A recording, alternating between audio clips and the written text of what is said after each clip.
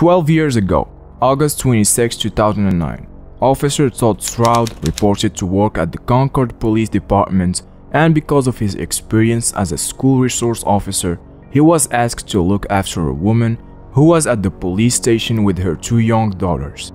That woman, he soon learned, was Jaycee Dugard, who 18 years before had been kidnapped as she walked to a school bus stop in South Lake Tahoe one morning and had not been seen since.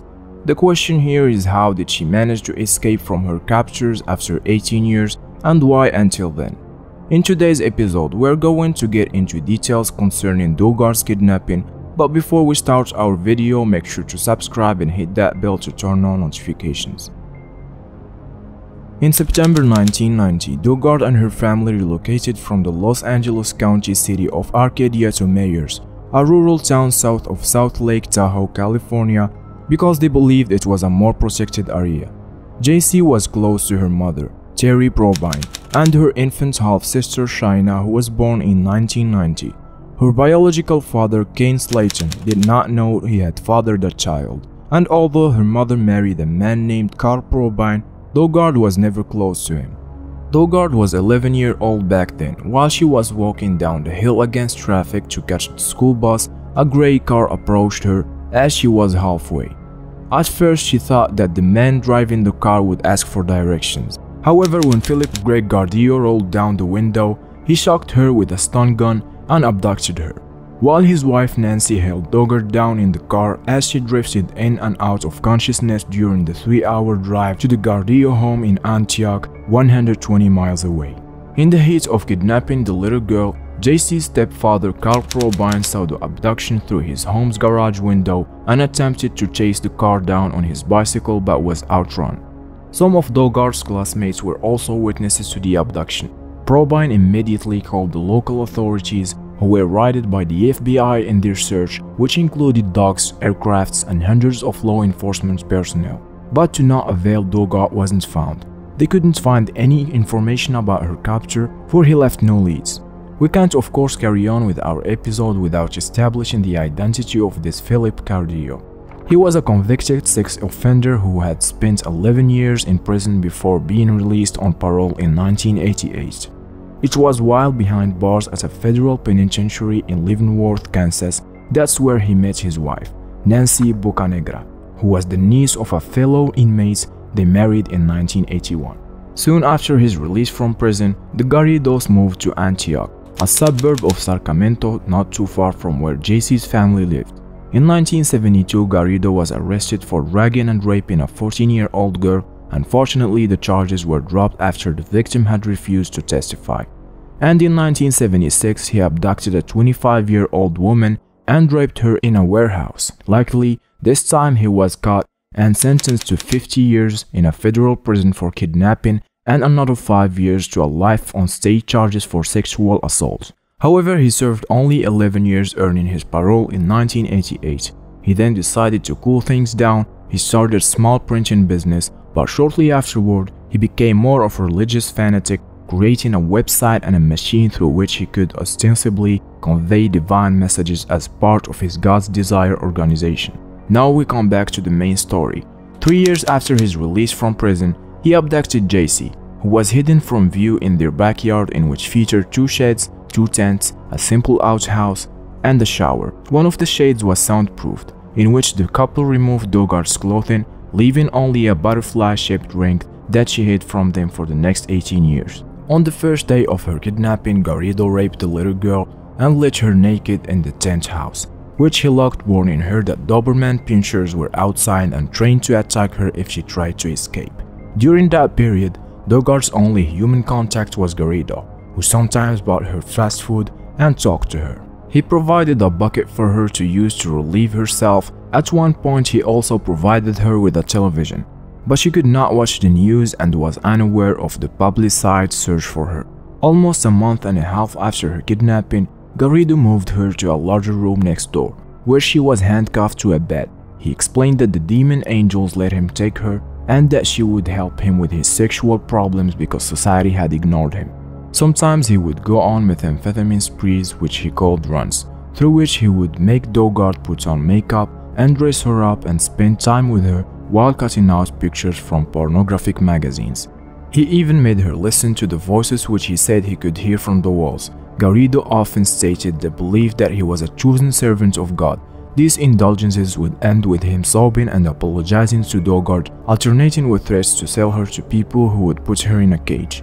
After 7 months into her imprisonment, Garrido introduced Dugard to his new wife Nancy, who would give the child a stuffed animal and chocolate milk, and started crying and apologized to her for what her husband had done.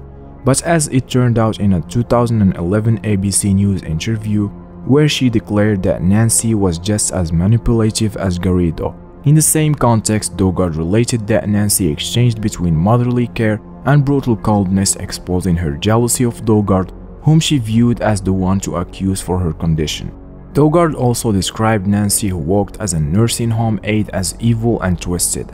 And as Garrido was returned to prison for failing a drug test, Nancy replaced him as a Dugard's jailer.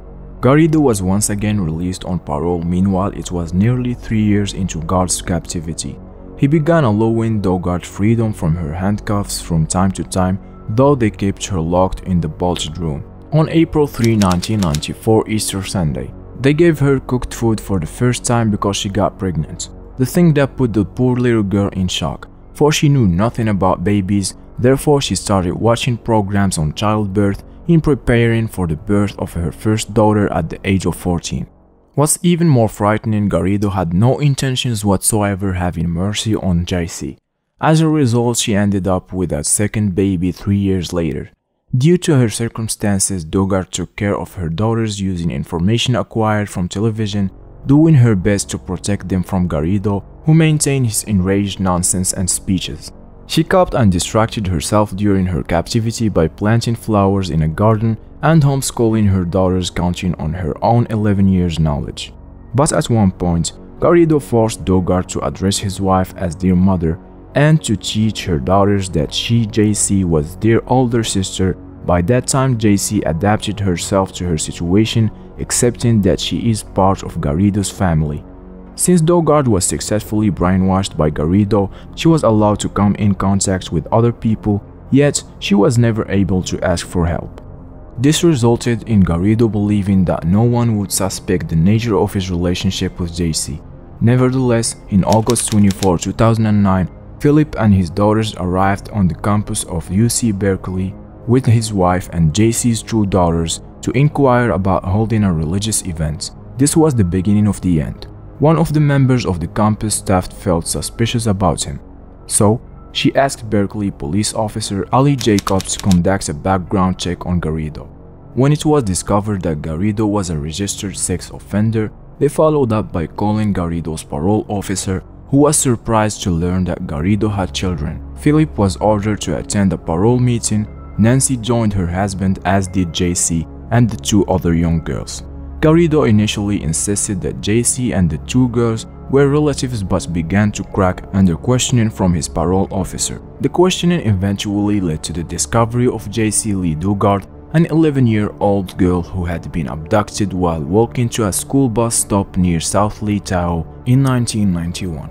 The discovery that Dugard was alive caused a worldwide media sensation and drew hordes of reporters to the Garrido home and to Placerville, where the Garridos were jailed to await trial in the bizarre kidnapping. Philip and Nancy owned a small printing business during this time, where Dugard acted as the graphic artist. During investigations, a customer of Garrido's printing business claimed that he met and spoke by telephone with Dugard and that she did excellent work. During this time, Dugard had access to the business phone and an email account. Another customer indicated that she never hinted to him about her childhood abduction or her true identity. Another customer spoke to Inside Edition in 2009 and said that things were unusual with the family. He recalled asking one of the Garrido's daughters what church they went to, and beknown to him, the girl was Jaycee's daughter, not Nancy's. She said, "We go to church in our basement." He asked, "How many people are in your church?" She said 5. He said, "Okay, who's the pastor?" Her answer was, "My dad." The man was a little shocked. Eventually, Philip Garrido's lawyer argued unsuccessfully that he was not mentally fit to stand trial, and after 2 years of legal maneuvers, the couple entered guilty pleas. Shortly thereafter, Philip and Nancy Garrido were charged with 29 felony counts, including rape and false imprisonment. So our episode has come to an end, but before wrapping it up, let us know your opinions about the monstrous couple as well as these tragic events in general. Subscribe and turn on notifications so you don't miss more videos of crime and mysteries and much more interesting stories. I'll see you in the next video. Take care.